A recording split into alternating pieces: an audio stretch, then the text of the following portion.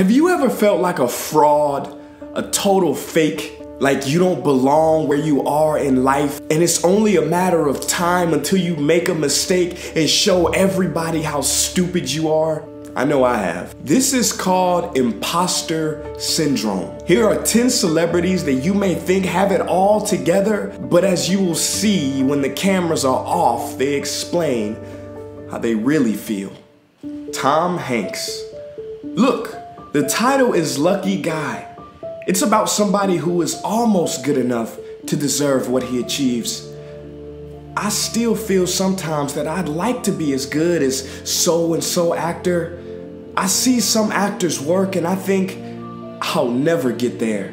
I wish I could. Penelope Cruz. I feel every time I'm making a movie, I feel like it's my first movie. Every time I have the same fear that I'm gonna be fired. And I'm not joking. Every movie, the first week, I always feel that they could fire me. Michelle Pfeiffer. I still think that people will find out that I'm not very talented. I'm really not very good. It's all been a big sham. Maya Angelou. I have written 11 books, but each time I think, uh-oh, they're gonna find out now. I've run a game on everybody, and they're gonna find me out. Mike Myers. I still believe that at any time the no talent police will come and arrest me. John Steinbeck. I am not a writer. I've been fooling myself and other people. Emma Watson. It's almost like the better I do, the more of my feeling of inadequacy actually increases, because I'm just going, any moment, somebody's gonna find out I'm a total fraud and that I don't deserve any of what I've achieved. Ryan Reynolds.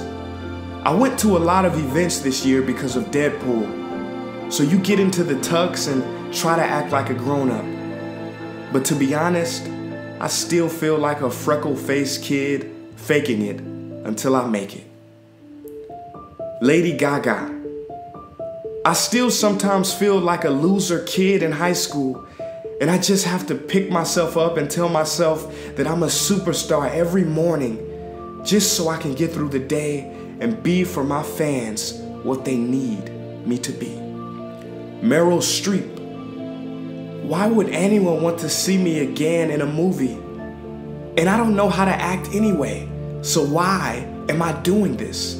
These 10 examples, and there are many more, prove that we all deal with imposter syndrome, no matter how successful we think we are. But what can we do about it so that it doesn't overwhelm us and stop us from achieving our dreams? Here are 3 steps. Number 1, first realize that this is not a defect.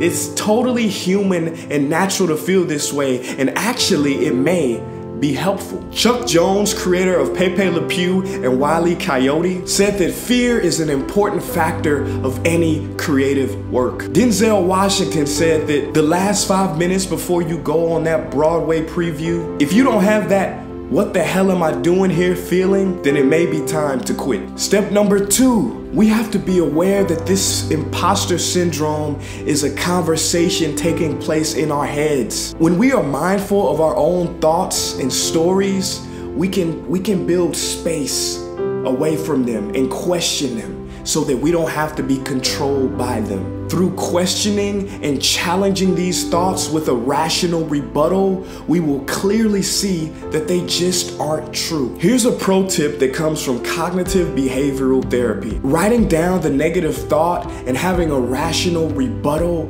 is an amazing way to really deconstruct and take the oxygen and the power out of that negative thought. And this tactic has worked for me. Here's a quick example. Negative thought. I got into trouble at work. They'll probably want to fire me soon because I can't do my job right. Rational counter statement. I made a mistake at work, but everyone does that from time to time. I usually get a lot of positive feedback about my work. I'll be careful not to make the same mistake again. Tip number 3, the final tip. Keep reminders of success on hand. These can be emails from friends, families, supporters, accolades, or letters that you may have received. It can even be great to call a friend so that you can get a true perspective. Or even bookmark this video and play it during the times that you start to feel this way. Imposter syndrome is something that affects us all. I have seen it from everybody from doctors to students to lawyers to entrepreneurs. The truth is we're all winging it, and that's okay. The last trick that I'm going to tell you before I get out of here is a very helpful one. It is to respond to yourself as though you were responding to a little kid that is beating themselves up over the same problem that you are. The compassion that you give to that little kid is the compassion you should give to yourself. From one imposter to another. Peace.